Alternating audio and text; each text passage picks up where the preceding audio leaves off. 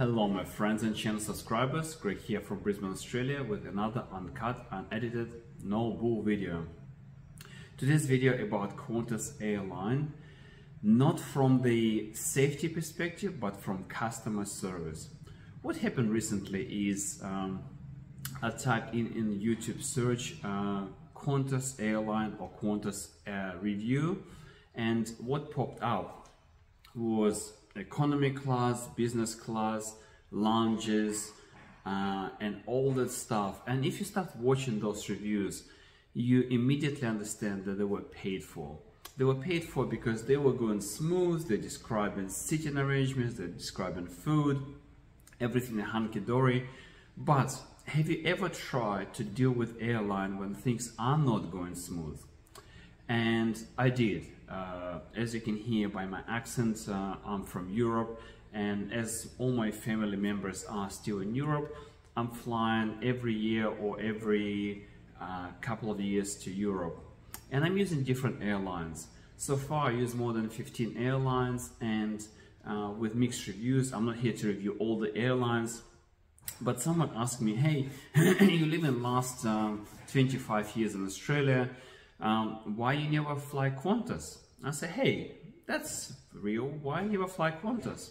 And I just realized that Qantas was never in my price range. In my mind, Qantas was a premium airline that faced off Australia.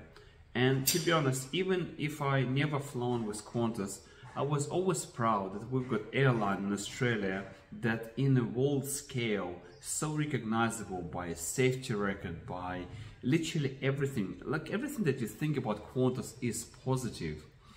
Until recently that I spoke to someone, one of my good friends, who was a luggage handler for Qantas. And he told me that they were treated really poorly.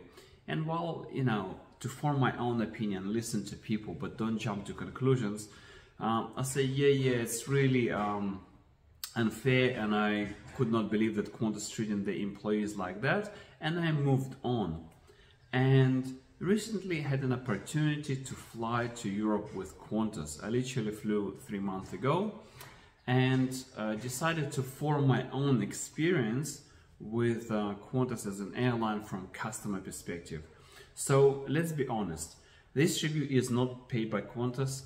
I did not engage with the PR department, and also this review is my personal take, how I feel as a customer compared to other airlines.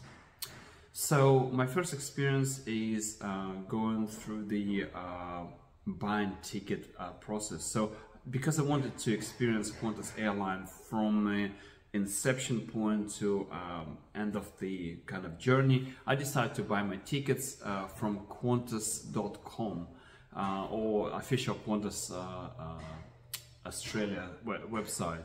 And there were two reasons for that. First, it was just straight after COVID, and I didn't want to get stuck. I believe Qantas has a really great representation responsibility, so it's my safety net.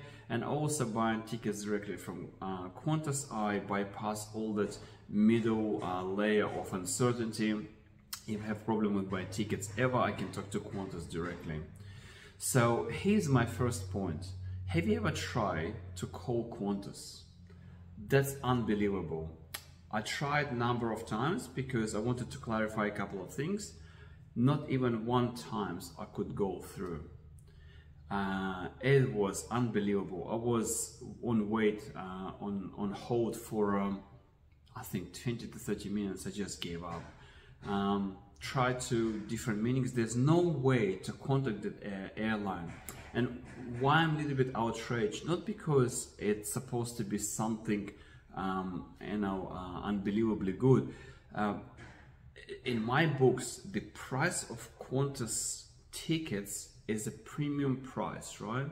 So in my mind, the Qantas is a premium airline, and it is not. The way it's treating its customers, it's not.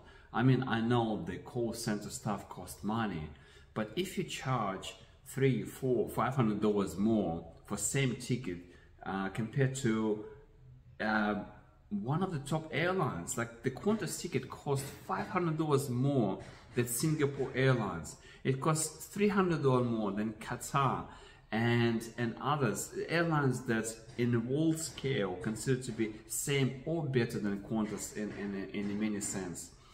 So anyway, I couldn't get through customer service, and I was like, all right, I'm just giving up. And then a couple of days before flight, Qantas offered me to buy a lounge pass to spend time at the airport before waiting for the boarding. And I said, well, that's a great idea. Because of the COVID situation, I want to get to airport earlier. So I thought I'll buy that pass. I spend some time in the lounge, treat myself to beverage and dinner, and board on my long haul flight. So here's my first experience with the Qantas airline. I'm getting into Qantas lounge, getting greeted, and the lounge pass is not in the system. I say, yeah, but it's linked to my ticket, and they couldn't see. So I had to open my interface to show that my lounge pass that I bought with my own money linked to my frequent flyer and ticket that I'm just about to board with. It took me like 10-15 minutes to prove it. So it's my first customer experience. The second one is the person says, all right, you can get in, but we're closing lounge in 15 minutes. I'm like, what? And he said, yeah, well, there's no more Qantas flights, so we're closing lounge. I say, hold on, my flight is in 2 hours and it's a Qantas flight. He said, no, that's a Qantas flight that joined with Emirates, and Emirates basically managing that flight, and the Qantas is sharing the code. I say, hold on, I bought my tickets from Qantas website. My flight is QF, which is Qantas flight, and also I've got pass that you sold me as a company, so I'm treating the person representative of the company, and say, and you told me that that flight is not Qantas. So no, that's Emirates flight, and it's not registered here. So if you are a business class passenger, you can go to another lounge, you can get in for free. But if you got pass, you need to get out, and we're not gonna honor that pass. I'm like, well, all right, I'll get in, have a bit of dinner and drink, and whatever I can do in 15 minutes, and then I deal with Qantas when I come back. So they booted me out. The flight was all right. The flight was actually Emirates flight, so I had any problems. So Emirates is actually quite good company. And coming back, I decided to contact Qantas again. This time around, I had a little bit more time. I was on hold for an hour until someone picked up the phone and explained my situation about launch pass, that you charge me significant amount of money for something that you actually did not deliver. And in Australia, there's a consumer law that protects you from that exactly scenario, where you've been sold something that is not deliverable. And the person say, so did you get into the lounge? I say, no. The moment I linked the pass to the ticket, the lounge pass was used. And I say, all right, so we forfeited your lounge pass. I say, yes, because I bought it, but I could not use the service. Anyway, I went around in circles, and they say, all right, I cannot do anything from my end. There's no pass. I cannot do anything. You need to lodge official complaint. So I did. I went to the Qantas website, and as soon as I landed, I launched official complaint. 2 months later, I still have no response. So I escalated to airline ombudsman. But point of view is, if you think that you will watch YouTube videos and what you see there, it's what you experience during the flight, during your boarding, during your luggage handling, during your lounge, it's all false. And the reason for this video is not say that Qantas is a bad airline. I'm saying when you pay premium price for something that's supposed to be premium airline, you may be mistreated. And this video, I'm trying to make point of difference is, don't be fooled by all the commercials that are not commercials. There's so much PR going on from Qantas and other airlines departments to portray themselves as one of the best airlines ever. Yes, the Qantas still got really good safety score among airlines.